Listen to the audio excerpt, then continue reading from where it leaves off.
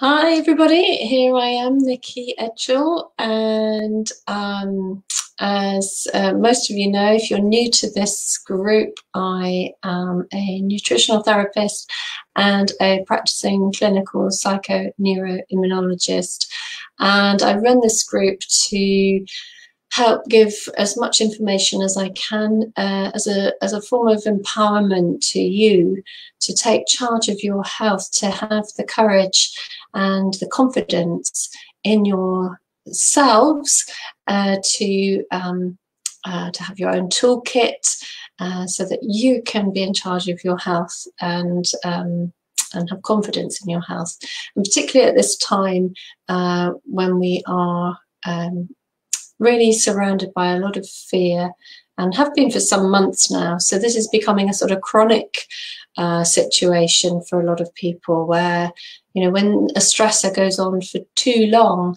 it has this chronic effect, this effect of low-grade inflammation. And I've talked throughout the series the side effect of the fight-flight stress response is inflammation, and when it goes on for too long, doesn't come to rest, then we have this chronic inflammation, and that affects so many different systems in the body. And today I'm going to be talking to you about the liver and the gallbladder, two absolutely vital systems and organs, part of the detoxification process. In fact, the liver has something like 500 or more different functions. You know, I could spend hours just talking about the liver and what it does. It's the most amazing organ. It's a very large organ that's situated on the right side, just below the breastbone, and it goes all the way down. It's huge, has this amazing ability to regenerate itself, but it also does come under a lot of strain if it doesn't have the nutrient content that it needs to be able to function within those 500 odd different systems. It's the primary organ for detoxification. Everything we eat, breathe, and absorb goes through the liver, and it's also involved not only in detoxification but in metabolism and storage. It stores various nutrients that it makes, and it also stores toxins as well if we can't excrete them. It's able to give itself a spring clean, which is great, but again, only provided it's got the proper nourishment. So it's kind of like the central cog in a really big wheel, if you like. And it's very, very hard-working organ. It has an effect on the immune system, which is why I'm specifically talking about it today, but it also affects the endocrine system, the nervous system, and the cardiovascular system. And in fact, 30% of the cardiac output has to go to the liver every single minute. So you can imagine that it really does take a lot of energy from the heart, and that's really important. It controls your blood sugar, it clears the blood of infections, it neutralizes toxins, it manufactures bile, which is really vital. Bile is involved in the production of hormones, vitamin D, and other sex hormones, and cholesterol. And cholesterol often gets a really bad press, but actually it's really important. It's part of our protective mechanism, and it produces the hormones, and as long as they're in balance, the cholesterols, the high cholesterol and the low cholesterol, then it's absolutely fine. And quite often when we see elevated low cholesterol, LDL, it's because we have infection and the body's working really hard to protect us and to sort that out. So there's a lot more to these stories than we've been led to believe. What else does it do? It's also very much involved in the thyroid function, converting T4 to T3. It converts excess lactic acid, you know, when you have that burning in your muscles when you've exercised too long, it can sort that out. It makes enzymes, and it's really important for repair and chemical reactions. So it does, like I say, I could go on for a long time just about what it actually does. 50% of our lymph is made in the liver. And so, you know, when we have excess toxins and we're not keeping up with the elimination, and you know what I talked about, the routes of elimination and how to support them, and liver being one of those routes we need to really support. We also need to support the lymph, because so you imagine if you've got this drainage system, if you like, from the cell through the lymph, the blood, the liver and the bowel and out, as I've explained. If the liver gets overwhelmed, then we have excess toxins showing up in the lymph, and then you get those aches and pains and maybe glands swelling. And this is a sign that the liver might have problems or might be overloaded. So the types of things that can really affect the liver are stress, and we've talked about how stress really affects the immune system, how it suppresses the immune system. So we really want to look at stress when we're looking at the liver. And lots of things can stress the liver. You know, chemicals, whether they be through your food. I mean, digestion is probably the largest source of toxins for the liver, but there can also be environmental toxins that can stress the liver, you know, in terms of the air, electromagnetic frequencies, radiation, chemicals, fluoride, chlorine, all sorts of other things, you know, coming into your body via the environment, all stress the liver. And like I say, it is the central cog in this big wheel, and it's so important that we really identify liver symptoms, so that we can know, oh, I need to support my liver a little bit more. Ideally, we'd be supporting it all the time, but sometimes we need to give it a little extra boost. So I've got this massive list here of symptoms. I'll just read you some of them. So it can be involved, you know, if you see any of these, you can say to yourself, oh, okay, right, I think I might have some need of some support for my liver. So tendon problems, ligaments, joints, muscles, pain, sensitive, fatigue, hemorrhoids, different coloured stool, could be very light and more yellowy, mood alterations, so we can feel a bit irritable or angry, or you might feel depressed, dark urine with very strong smells. You might find you're not able to eat fatty foods, you feel this nausea, or you get a bloating after that sort of thing. Skin problems, spots, oil around the forehead and the nose, allergies to foods or chemicals. If you've had coffee, you get that smell of coffee for a really long time after you've drunk it. The whites of your eyes, if they're not clear and really white, if they're slightly yellowing, that can be a sign of liver problems.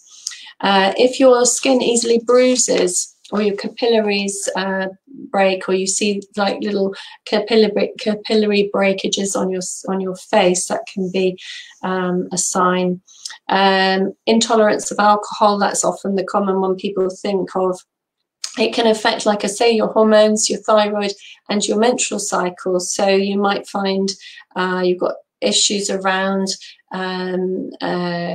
both ovulation, pregnancy, and it can be affected by cesarean section as well. You might find other common symptoms can be that you get headaches, or you get stiffness around the shoulders. That's very much around, stiffness can be around the gallbladder being affected. Blood sugar problems, very much about liver. Sleep, you might wake around between 1 and 11 and 1 in the evening and the morning. That's your gallbladder time, but you might wake between 1 and 3, and that's when your liver is most active. You might find you get night sweats or night terrors, all sorts of other, yeah. There's just so it goes on and on and on, but you know, that just gives you a little flavour of what might be if a liver sign of a liver problem. So what can we do about this? There's particular foods that the liver loves, and it's one of the things that we quite often, particularly in the West, we tend to well, in England, we definitely do avoid those bitter flavours. We tend to want to have sweet, and so the liver loves bitter. And so things like artichoke, the greens, spring greens, dandelion, all of those sorts of bitters, beetroot, other foods would be like onions, garlic, turmeric, broccoli, rocket, ginger, and things like milk thistle and green tea, radishes, those sorts of things. They're all foods that really support the liver and the production of bile, which is really key. And quite often we have problems with our stool, could be constipated or loose, and that can be to do with the bile production, too little or too much. The production of a lot of our nutrients happens in the liver. Our minerals and vitamins can be produced in the liver, and so it's so important that we nourish the liver as much as we can.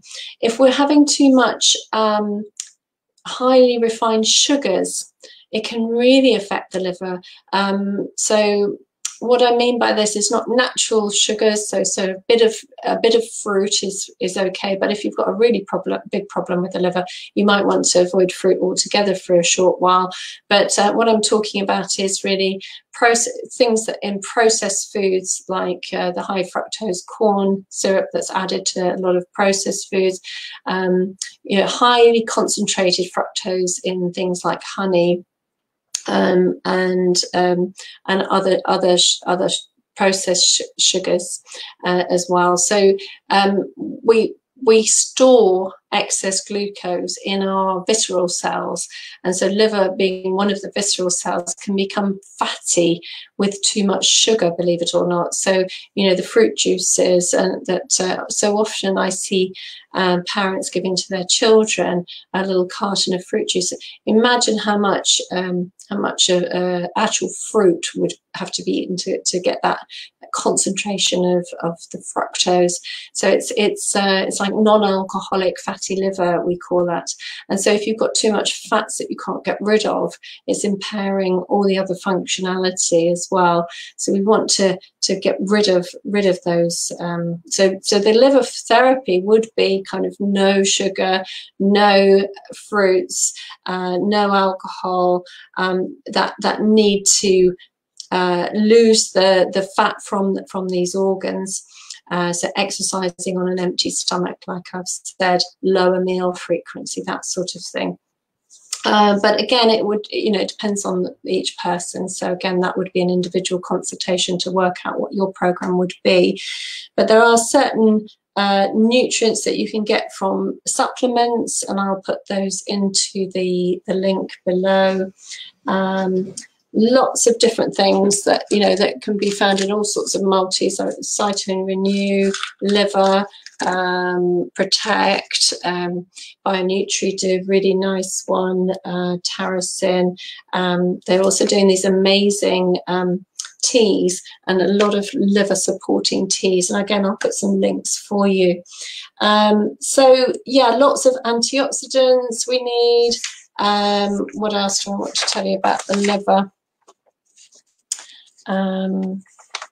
Yeah, so really and truly I think I've spoken enough today, but I just wanted to say that, you know, oh gosh, there's just so many different subjects around health, are there not? So today is just specifically around the liver, and looking at just a few key things. So even in the morning, if you were to have half a lemon squeezed into some warm water first thing in the morning, that really kick-starts the liver in the morning. It's a great way. So little tiny tweaks to your day, and looking at maybe putting in a few more bitter foods could just be enough, and tweaking, getting rid of some of the high fructose could have a massive effect, not just on the liver, but all the systems that it affects that I've mentioned, and might just have a really profound effect on your health, and specifically on your immune function, which is what we're looking at the moment. So I hope you find that helpful, and do let me know how you're getting on. Do continue to share and invite people to this group. I am putting up these videos onto YouTube as well, and my YouTube channel is called Nick Energy, and you can subscribe to that as well. So again, I'll put the link in the comments, and if you're watching this on replay, a very big welcome to you, and I wish you a very good day. Bye bye for now.